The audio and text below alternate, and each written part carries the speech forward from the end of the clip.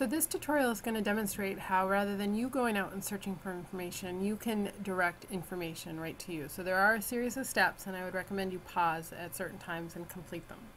So I want you to start off in your mail, and we are going to create what's called a label. So we're going to organize your emails, and you're going to look a little different on your left side, but you're looking for something that says create new label. So I want you to call it Google Alerts. So you just type in Google Alerts. I already have one, so I'm going to call this 2, and then just hit create. So go ahead and do that, pause it, and then come back. Alright, the second step is to create what's called a filter. So I'm going into my settings. So all the emails that you get from this Google Alert will go into this label. So click on Settings, Filters, and we're going to create a new filter. So you might want to write this down, but you're going to put in Google Alerts hyphen no reply at google.com.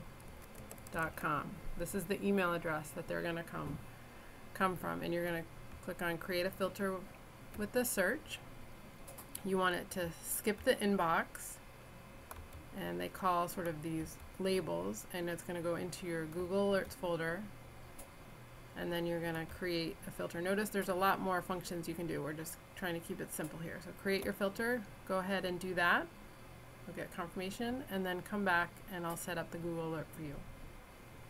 So you're going to set up your Google Alert. The easiest way to kind of find that is go to Google and search Google Alerts, and that will take you to their page to do this. You're logged into your account, so I'm going to set up one for my topic. You're going to set up one for yours, and my hope is we'll come back and use some of these.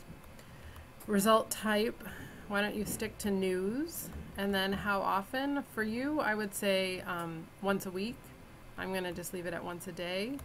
And then you could do all results, only the best, I would say only the best results. And I'm just going to create an alert.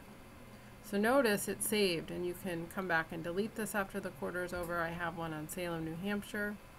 Alright, so now let's go back into our mail and see if anything's shown up. So I'm clicking on my apps button there, click on my mail. So this may not be instantaneous. I did set up another Google Alert, but you can see my Google Alerts, it's telling me there's one message there because these are low priority emails.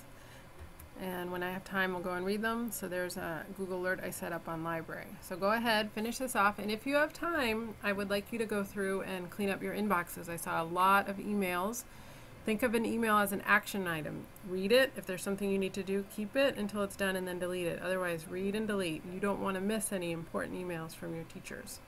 So good luck with this. It is tricky, and let me know if you need any help.